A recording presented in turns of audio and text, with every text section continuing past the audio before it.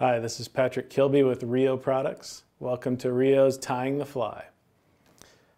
Next up, we're going to be tying a Partridge soft hackle. A classic, wonderful little emerger type pattern. And for this, you're going to need a size 14 nymph or dry fly hook, your choice.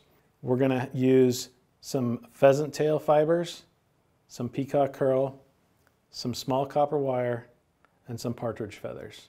You'll need brown 8/0 tying thread, some sharp scissors, some scissors you can cut the wire with, hackle pliers, and a whip finish tool.